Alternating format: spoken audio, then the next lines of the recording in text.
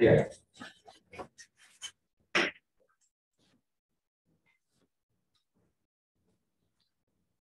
All right, we'll give everybody just a second to get into the webinar. The last one, John, I might shed a small tear. All right, don't judge me. There's a lot of mixed emotions here. All right, good morning, everybody. Welcome back to Grand Rounds for the Department of Medicine here at Washington University School of Medicine. I'm John Hickman, one of the chief residents. And yes, I cannot believe it. We are at our last Grand Rounds of this academic year. And what a great Grand Rounds it's going to be. It's the final in our series of the chief resident presentations. And we have two of my favorite co-chiefs, not to pick favorites, coming up here today. Carol's giving me a, what are you talking about? Hands in the back. Before we do that, I want to start with just a few thank yous. I'll probably say a lot more thank yous at the end, but big thank yous to Dr. Frazier, Drs. Costco, Spencer, to Mark Kahala in our IT department, and Jen Bogovich especially, and Janae Davis for all their help this year. It just simply could not have happened without all of you, so really appreciate you. And thank you to everyone for joining us week in and week out to celebrate Grand Rounds. Very excited to announce our two speakers today. As with the previous weeks, we'll have a chance for questions for both speakers at the end. So please send any questions you have through the chat, and we will have an opportunity for folks that are present to ask questions as well. First up, we are going to have Dr. Siri Ancha joining us. Dr. Ancha hails from Missouri and went to UMKC for their combined Bachelor and MD program. And then following that, we will have Dr. Christine Auberle joining us. She went to undergrad at Dartmouth before attending University of Kentucky for medical school. They both obviously came here for internship and residency. And boy, WashU is lucky to have them to stay on as fellows in the divisions of gastroenterology and hematology oncology, respectively. With that being said, please put your hands together. Help me welcome Dr. Siri Ancha to knock things off.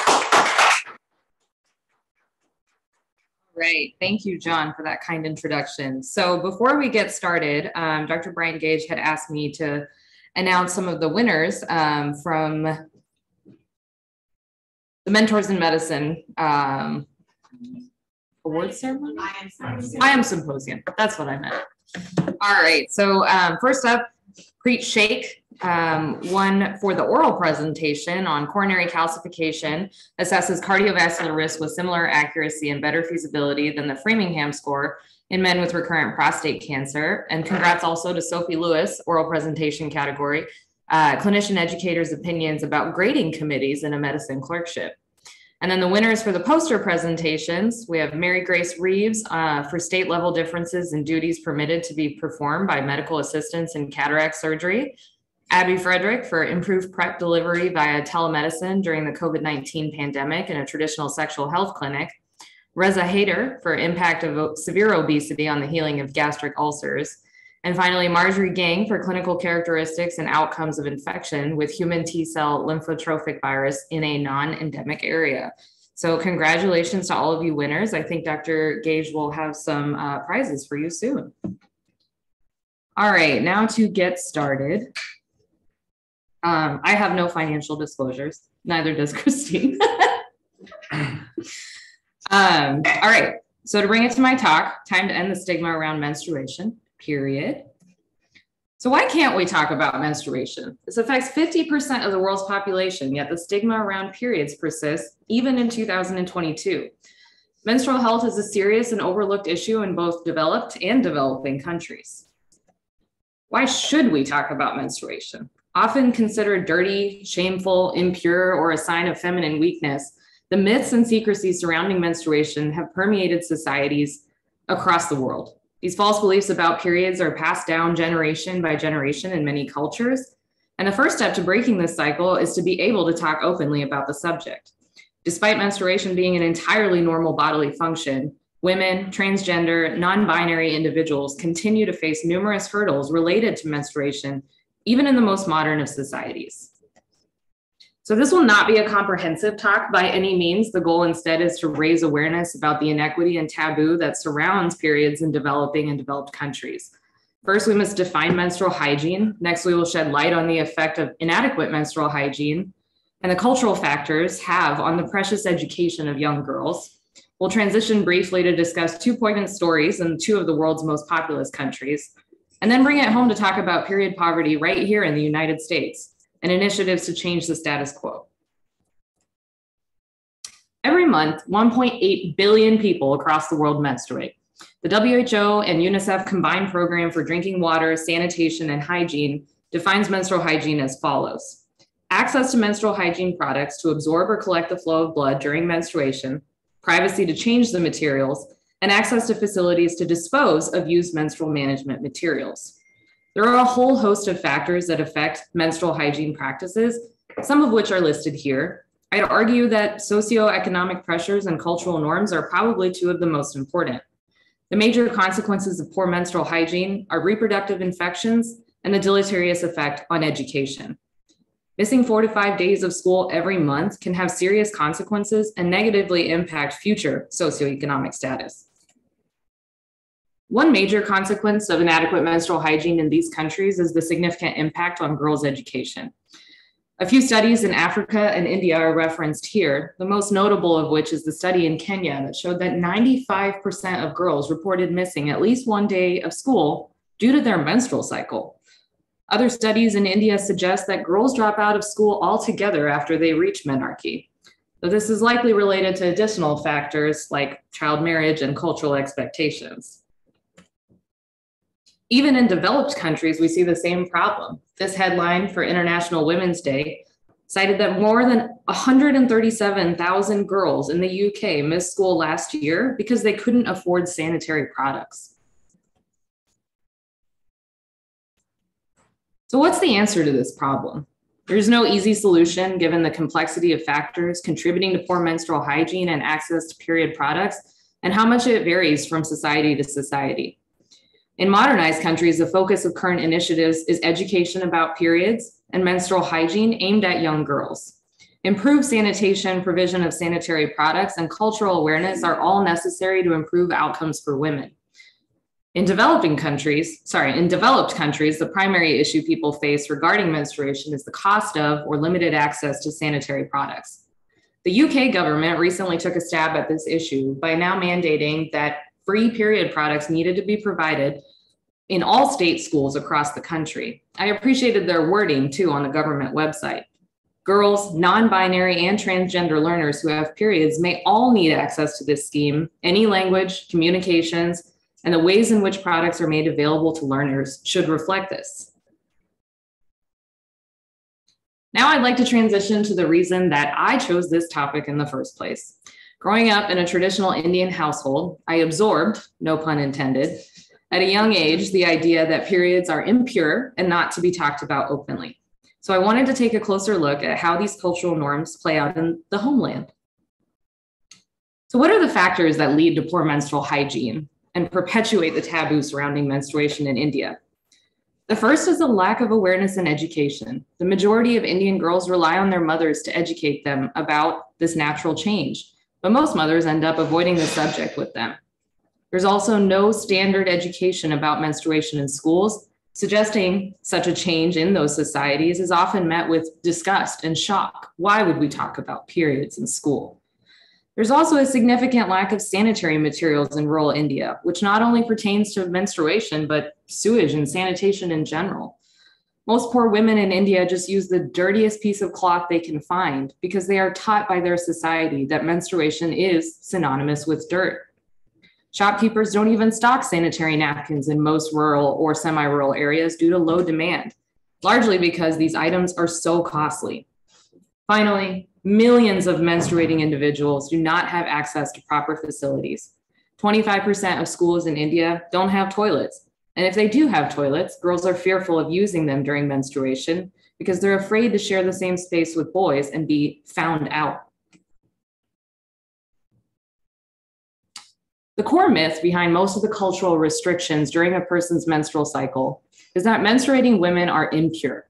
Some activities which are prohibited during menstruation are visiting temples, offering prayers in the home, cooking, handling food, due to the concern that food might get contaminated due to the menstruating woman being unclean, bathing, concern that menstrual blood will pollute water sources, as most of these people bathe in public baths, And most alarmingly, touching a cow due to the belief that the cow will become infertile if touched by a menstruating woman.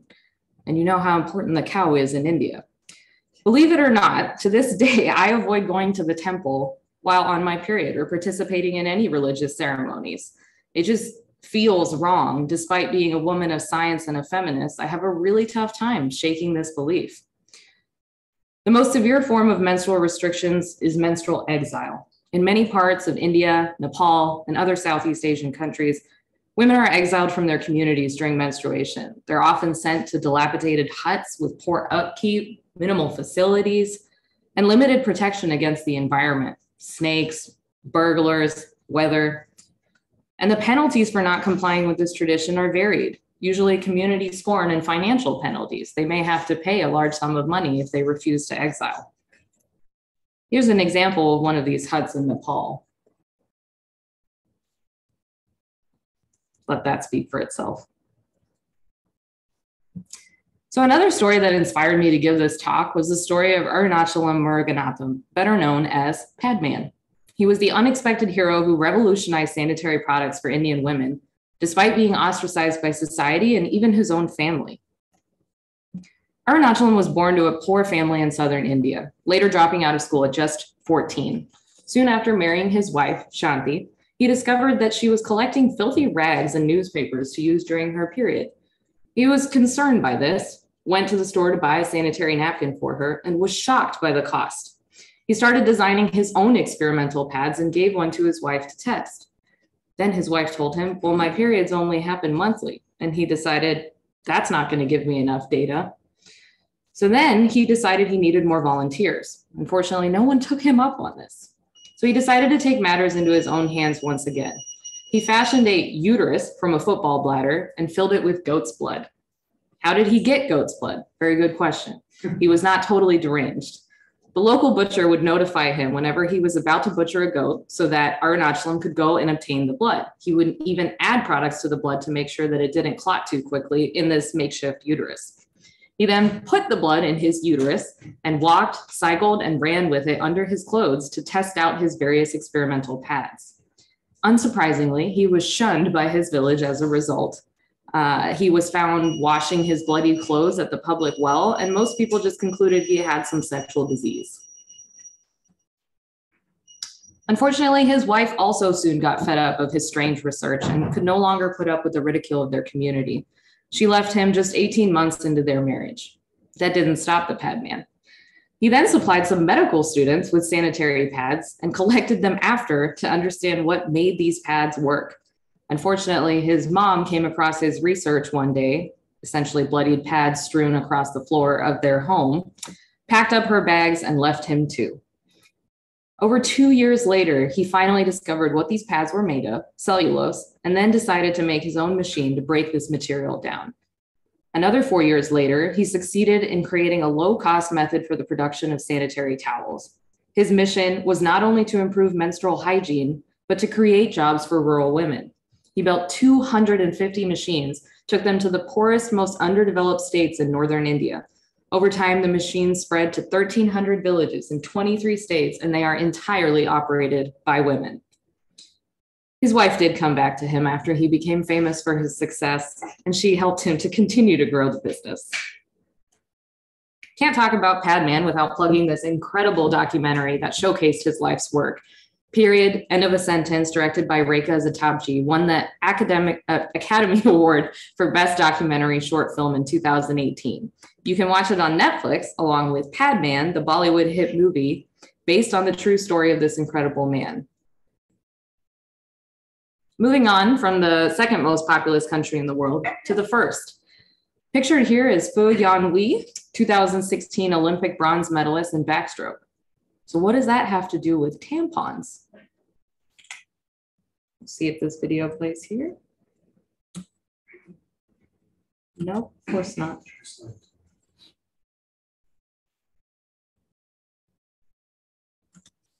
看到傅园慧今天身体，我知道她的身体昨天好像不处在最佳状态，但其实我知道你已经拼尽全力了。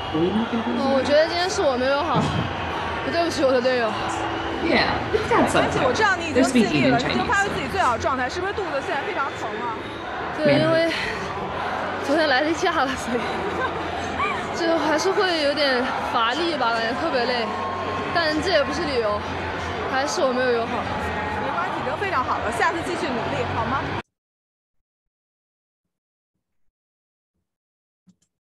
So before she could change out her tampon, Fu was trending on Weibo, the Chinese equivalent of Twitter. People were shocked. How can someone swim on their period? How did she not stain the pool red? Yuan Ren of The Guardian reported that many believe that elite female athletes just adjusted the timing of their period so they don't have to deal with it during major events. If only it were that easy for all of us. Finally, one user commented, "Haven't you heard of a tampon?" Based on this headline, probably not. 660 million women in China, and only 2% of them have ever used a tampon. There's unsurprisingly not much concrete data out there to explain this curious cultural trend.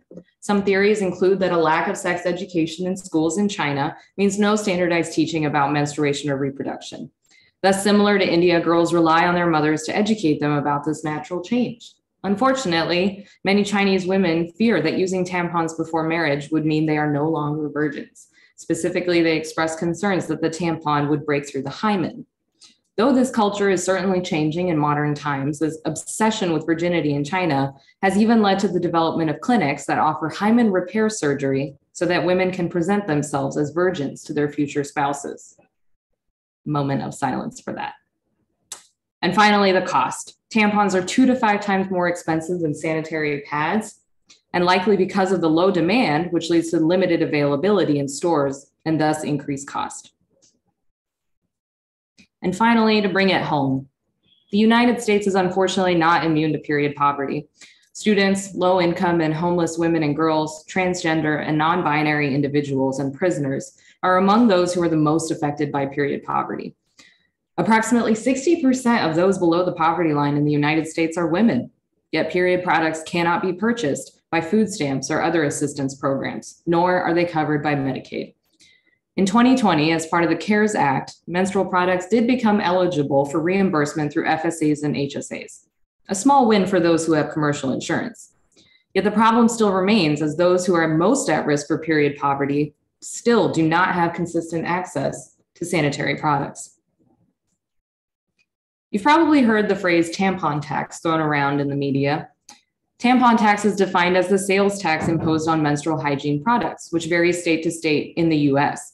These products are often taxed at a similar rate as luxury items and do not meet the criteria for tax exemption in most states. As of 2022, we are making some progress to address period poverty, both here in the US and across the world. At least 12 states which mandate a sales tax in the US have introduced or passed legislation to eliminate the added tax on menstrual hygiene products. Unfortunately, a greater number of states still have this tax in place. The first graph shows the percentage of value-added tax on menstrual products in European countries, from Hungary with a 27% value-added tax to Ireland with 0%. Across the world, many countries have addressed period poverty by providing free menstrual products in schools. Shout out to Scotland, though, for being the first to provide free menstrual products to all. Within our own patient population, we see the same issues. A survey of low-income women in St. Louis showed that nearly 2/3 could not afford menstrual hygiene products at some point over the past year. More concerning, nearly half had times over the past year where they were forced to choose between food and period products due to financial constraints. To give some perspective, let's talk about the sales tax exemption for groceries that exists in 32 of 45 states that have a mandated sales tax. Of the 4 out of 6 states that offer a lower tax rate for sales tax, candy and soda are included in the lower rate category, but not tampons or pads. In St. Louis and most major cities in the US, community organizations are working to provide period products to low-income individuals. But since these efforts rely on donations, it's not a consistent option. Periods, though, happen pretty consistently. Dr. Mary Rosser at Integrated Women's Health reviewed the findings from the St. Louis study and commented, "These findings highlight just another example of the discrimination and inequities we see not in developing countries, but even in affluent societies." Can't talk about periods without mentioning reusable sanitary products. The caveat to this slide is that the choice to use these products is based on preference and may not be affordable or accessible options for all. These aren't always available at regular stores. So some of the options to discuss here in the top right corner, we have menstrual cups. Pros for these are that they're long-lasting silicone cups. They can last for years if cared for properly and can stay in for up to 12 hours. Cons, they can shift out of place pretty easily. It takes trial and error to find the right size. Oh, and then a good story that Christine told me recently about one of the radiologists at Barnes looking at a CT abdomen pelvis and finding a foreign body inside the vagina. She got the opportunity to educate that resident about what period cups are. And then period pants and underwear. Pros, you don't have to buy any tampons or pads. They're rated for absorbency levels depending on the day and how bad your flow is. Cons, if you misjudge the absorbency level, it could lead to staining of clothes. And finally, reusable pads. I think the pros here are that they're similar to disposable pads for those who don't want too much of a change. Cons, it can be difficult to wash out blood stains, and when they're saturated, they need to be washed immediately or kept in a bag. I don't know about you, but I don't want to keep a bloody pad in my bag all day. So I do want to comment on some of the progress that we've had at home. There are numerous state bills that have been passed to improve the affordability and accessibility of menstrual care products. Most of these, though, pertain to schools, homeless shelters, and prisons. There are only 2 federal laws as of April 2022 that address this: the CARES Act that I already mentioned, and then an act in 2018, which requires that free menstrual products be provided in all federal prisons. Keep in mind that was only 4 years ago. Takeaways. Talk about periods openly with your friends, your family, your kids, your patients. Normalize menstruation. And educate and inform the youth well before this transition happens so that they are prepared, and more importantly, that they understand that this is a perfectly natural change. Understand the various cultural attitudes towards menstruation and how these can affect mental and reproductive health. Prioritize the provision of sanitary products in schools in developing countries to minimize the negative impact on a girl's education, which is often her ticket out of poverty. And advocate for policy changes to eliminate the tampon tax entirely in the United States. Here are my references. Thank you. First and foremost to my co-chiefs. I could not have done this year without you.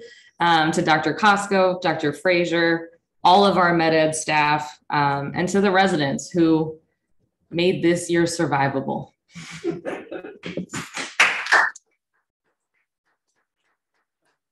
Thank you so much for a fantastic talk. As I mentioned earlier, we'll have time for questions at the very end. But next up, please again, help me welcome Dr. Christine Auberle.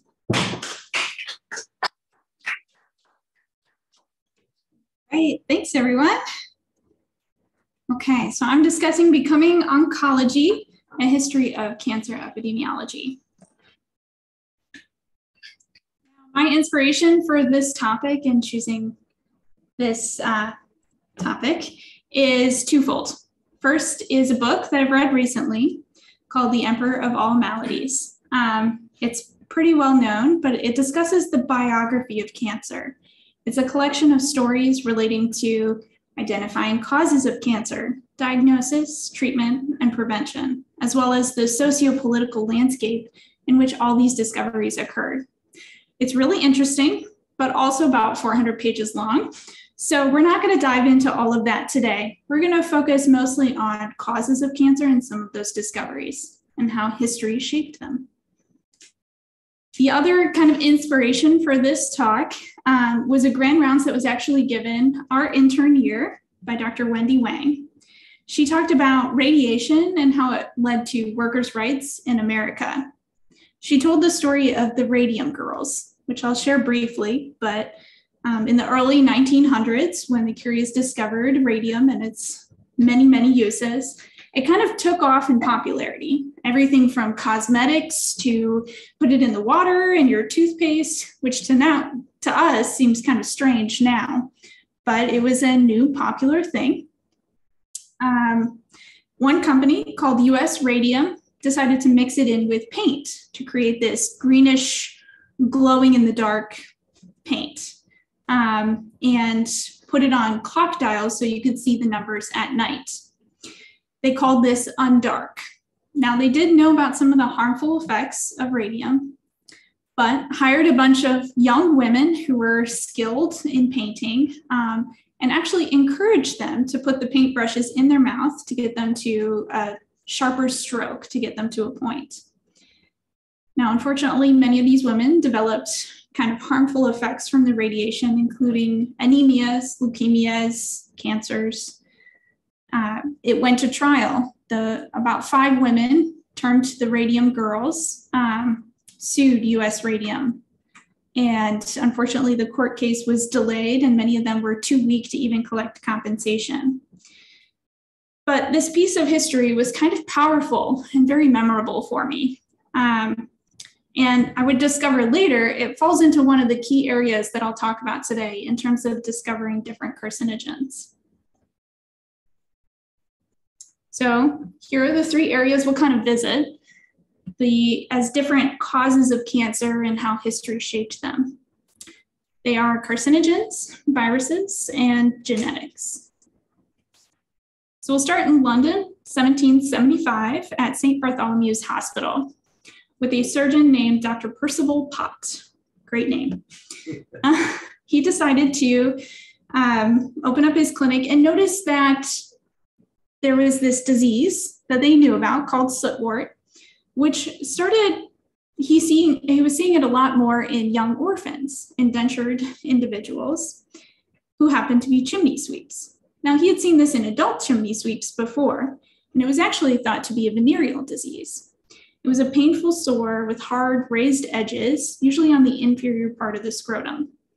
We would later learn that this was scrotal cancer, but again, they thought it was venereal. So the common treatment was an ointment based in mercury, and they were told to go on their way. But many of these individuals got very, very sick as the disease spread. So he wanted to prevent this in the young boys, that he was now seeing this happen more and more frequently. He took a look at their lifestyle and started to notice this trend that sootwort was common amongst chimney sweeps. He said, well, there must be something about this occupation that's predisposing them to this. So taking a look at these young boys, they were often forced to crawl into very tight spaces in the chimneys, often naked and covered in oil to help them squeeze down and maneuver a little bit better. One of these boys said, yeah, I haven't bathed in the last 5 years. He's like, well, it's probably the effect of the soot lingering on the skin.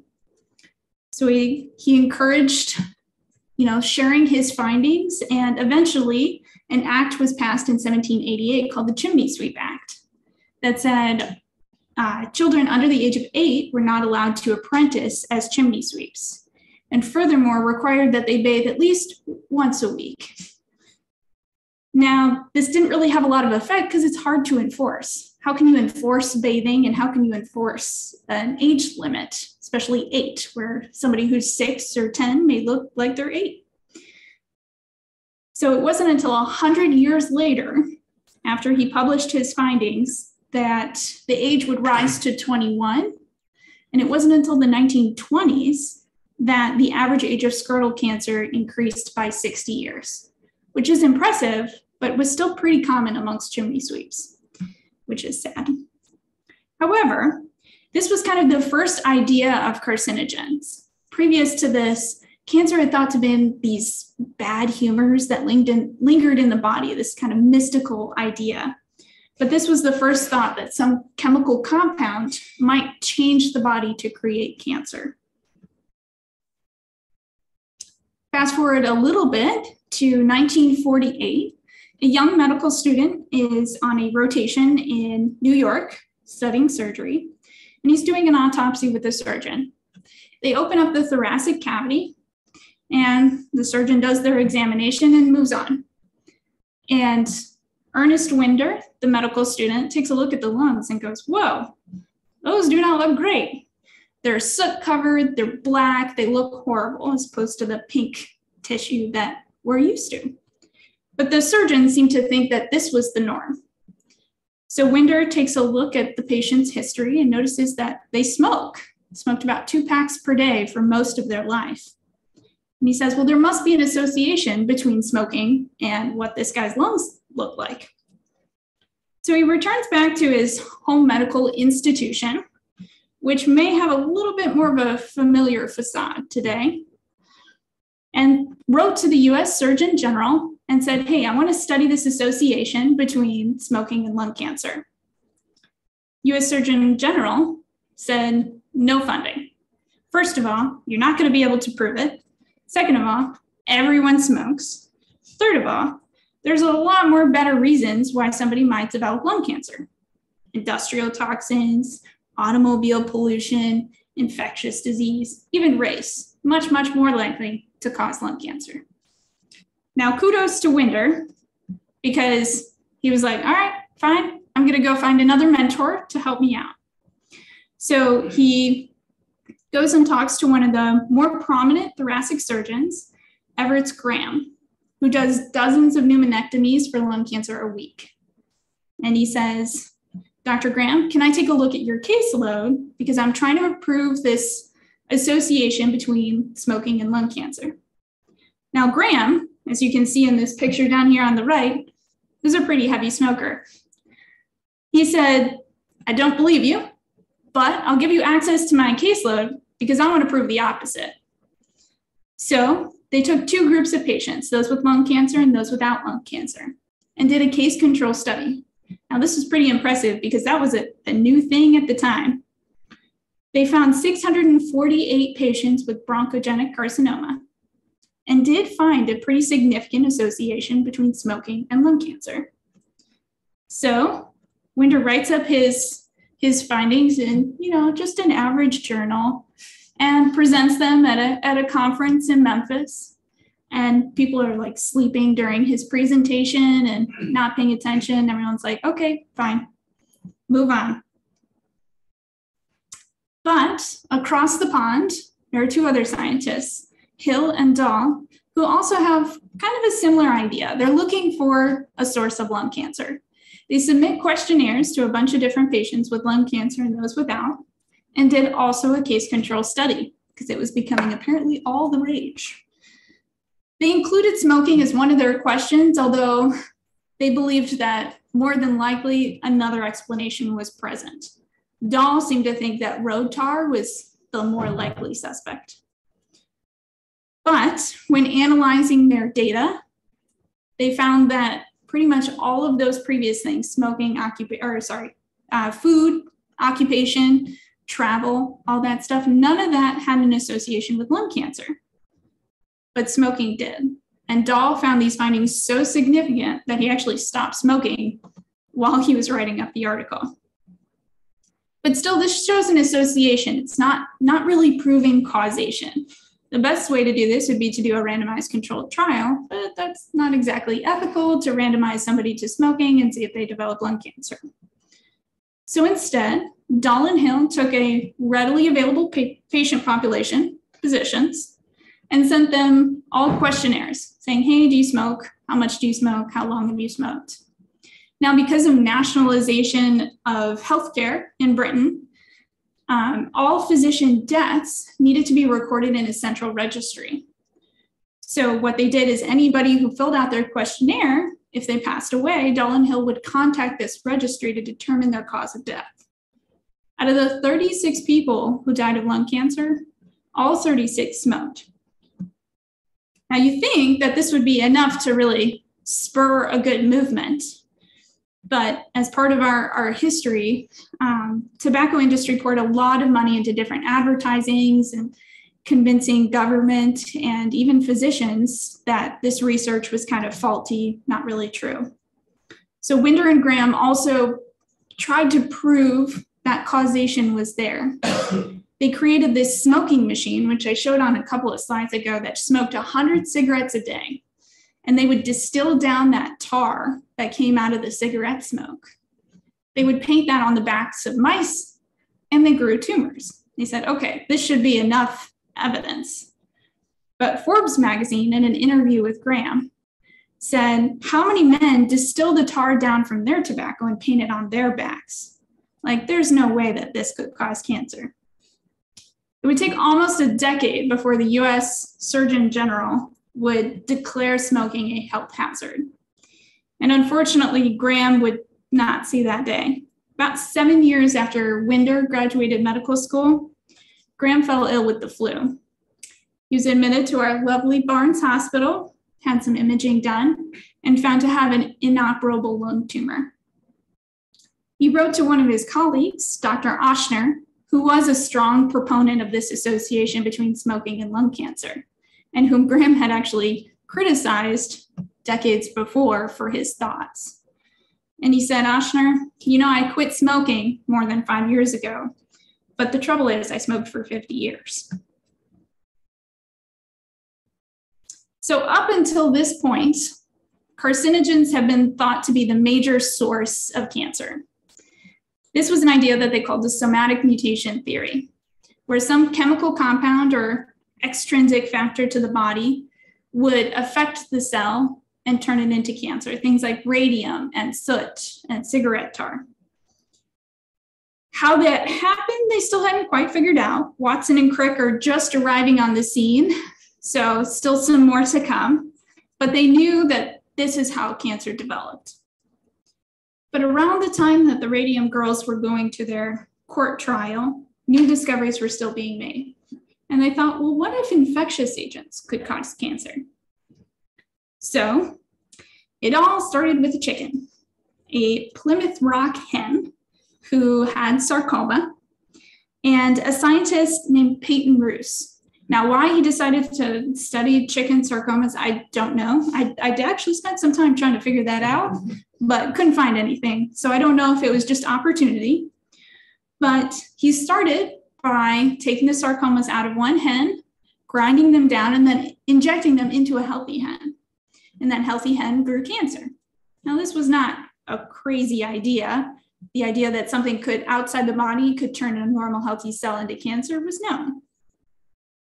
But then he started passing his filtrates through filters of smaller and smaller sizes, and eventually filtered out the cells. The filtrate that was left behind, he injected into a hen and was like, well, it's not going to grow cancer, but at least this is kind of proving my theory. But yet the hen still grew with sarcoma. So he said, wait a minute, what's something small enough that can go through my filter and cause cancer? He said it has to be a virus. Now, this would spur research for many other viruses that could cause cancer and give us some of the more well-known things we have today, Epstein-Barr virus, papillomavirus, but also spurred a lot of public attention. Published in Life magazine that cancer may be infectious, developed this theory of the cancer germ. Public actually became a little bit afraid and thought that cancer patients should be quarantined, just like TB patients or smallpox patients. One patient after this publication actually wrote to Roos and said, hey, my neighbor has lung cancer and he's coughing all the time. Should my apartment building be fumigated? Should I move? So that's kind of the public fear that was surrounding all of this. Now, how do you reconcile that with the somatic mutation theory? One idea was that viruses endogenous to the cell were activated by carcinogens from the outside world. And so that was an interesting theory that Roos proposed. And he would go on to win the Nobel Prize for his initial work around the 1960s. As it would turn out, this would spur other discoveries, such as the SARC, proto-oncogene, which leads us into our next era of genetics. Now, this last one I'll introduce with a slightly more well-known story of discovery. Just prior to Roos receiving that Nobel Prize, Peter Norwell, a physician, joined faculty over at the University of Pennsylvania. He just spent 2 years in the Navy studying how radiation influences carcinogenesis. He's really interested in leukemias and lymphomas. And he wanted to see if there was any specific chromosomal abnormalities in leukemias. He found a willing accomplice in David Hungerford, who was a graduate student at the time. And they started looking at AMLs. They looked at hundreds and hundreds of cells, but didn't find any chromosomal abnormalities. So then they turned to CML and did see something rather interesting. They noticed that the 22nd chromosome was a lot shorter. It was missing a piece. So they said, okay, where'd that piece go? And they looked and looked and looked, but could not find it. It wasn't until some technological advancements had been made, and in the 70s, a hematologist named Janet Rowley, girl power, found that missing piece on chromosome 9 and found that it wasn't just missing and moved over to chromosome 9, but they had actually switched. It was a translocation. So she looked at a bunch of other CML cases and kept finding this translocation over and over again. Furthermore, it wasn't present in healthy cells. She thought that this translocation could have distinct properties, and in fact, led to discoveries of the first human oncogene, BCR ABL. So these studies and the genetic era provided targets for a lot of our therapies, things like Gleevec, trastuzumab, which are now our targeted therapies. So each of these eras is important in their own right, but they also interplay with each other, and trying to disprove that one era predominates leads to discoveries in the other. They haven't occurred in isolation, but rather in tandem. So it's important to me to kind of know where we have come from to start looking at where we're going. And all three of these eras still have room left to explore. And I'll be curious to see what advancements we get next. I'd like to say thank you to my co-chiefs, Dr. Fraser, house staff, hey Carol in the back, and here are my references.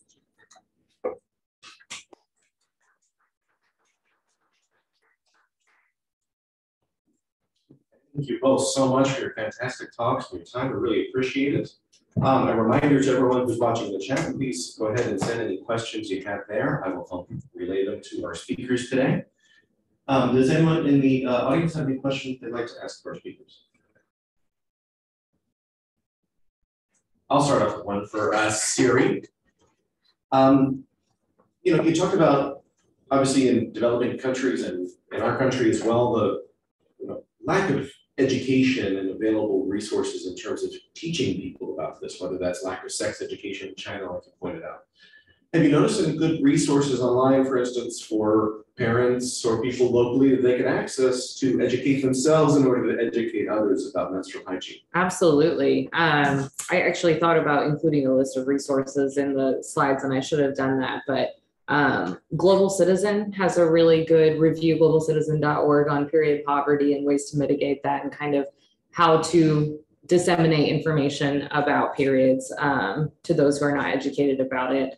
And then if you're able to shake off the taboo that surrounds this website, Planned Parenthood also has a whole host of educational materials about menstruation. So those are two that I would suggest.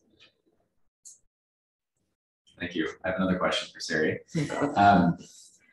Given that we don't talk about menstruation nearly enough in society or in medicine, outside of OB notes, is there something that you think that the medicine residency or trainees could learn about taking a menstrual history as it pertains to the clinical care we provide?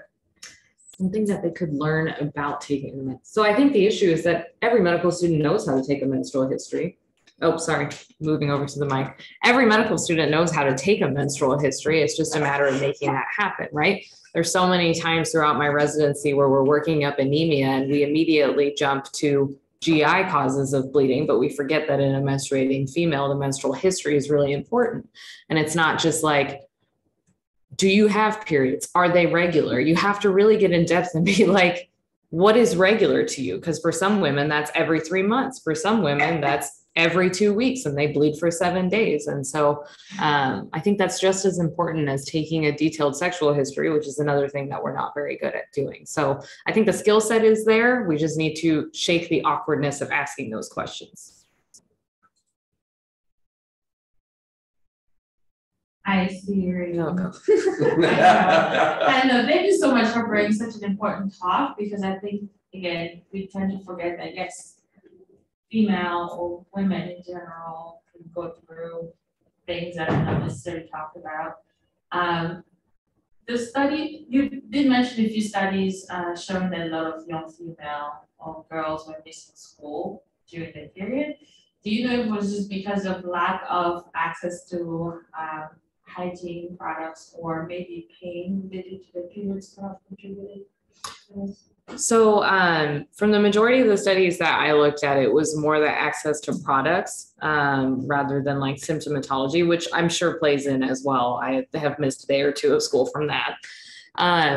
There was actually one study where they did sort of like a treatment intervention where there was the control, the girls who were not provided with anything. There was another group that got education about periods and sanitary products supplied. And then there was a third group that only got education about periods with no sanitary products. And both of the treatment groups, regardless of whether they were given products, had like substantially increased their school attendance over the year. I think this was done in Kenya as well. And so that I found interesting because it's like, yes, the provision of products is important, but also just educating the girls about what a period is seemed to be an impactful intervention. Question for Dr. Auberle. You touched on some fascinating historical examples as we kind of, as a society and world, learn about the causes of cancer, carcinogens that are unknown, to radiation, to potentially viruses, genes. What's your best guess for what the next source might be for where we might find an unlikely cause of cancers that we just don't have an answer for yet? Yeah, well, I think there's a lot of kind of interesting research in like tumor microenvironments.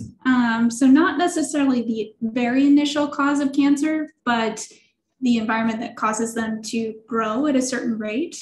So I think that in combination with this era of genetics is going to be our next kind of forefront as we get into things like CAR T cells and all those fun things. Thank you. Anyone else present here have any other questions? I've got one more from the front. Just our co-chiefs peppering us. As I recall, all co-chiefs in attendance asked questions to both speakers. Did you notice, Christine, in your dive of the historical trends towards public health, that the United States was slower on the uptake than other countries in terms of warning people about the hazards of cigarettes, for example, and also as it pertains to packaging and how other countries are much more aggressive about demonstrating a tumored lung on the box of a cigarette as opposed to here? Yeah, that's a complicated question. I didn't find any specific data. I think we all can appreciate the power of US advertising and image, if you will. Whereas I feel like in many other countries, especially across the pond, government and kind of nationalization plays a bigger role. However, I feel like, at least based on my travels recently, smoking is still pretty predominant even in Europe or kind of Eastern Europe. So I don't know. Answering your question without really answering it. I will say in India, like whenever they show somebody smoking in a Bollywood movie, there will be a little like disclaimer in the bottom left of the screen that says smoking kills. Every single Bollywood movie. So that's one thing we could try. Hi, Dr. Auberle. Hi, Carol. I don't really have a question, more of just a comment. Thank you so much for bringing the history. Any idea, or did you encounter anything speaking on the difference when it comes to the epidemiology or presentation of cancer in African Americans versus, or any other ethnic group versus the majority, which is mostly Caucasian? Yeah, so I think unfortunately many of our African American citizens may live in underserved areas, and so a lot of their cancers are at a later stage, unfortunately, when they get diagnosed. And I think that plays a larger role in at least what options are available to them. And then, of course, in our history, they either were unreluctant participants in trials or were not included in trials. And I think that's something we definitely have to think about moving forward. And at least from a couple of articles I've read recently, racial differences and even socioeconomic disparities are taking a little bit more attention. They're given a little bit more attention in terms of cancer populations. I know that recently I'm working on a retrospective trial, and one thing that was noted in comments, they were like, well, there's your population is mostly white. And so I think attention is being given to it. We definitely have a long way to go, that's for sure. Thank you for that. Thank you both for your fantastic talks today and for all of your fantastic work this year. Thank you once again to everyone for joining us this academic year for Grand Rounds, to our IT department, to our amazing vet and staff. We really appreciate it. Please come back and join us starting August 4th. We will be taking a break of Grand Rounds for a little while. And I want to say a brief congratulations once more, like Siri said, to the I Am Symposium winners, Preet and Sophie, for their oral presentations. Poster presentation winners, Mary Grace Reeves, Abby Frederick, Reza Hyder, and Marjorie Gang. Congratulations to you all. Thank you very much.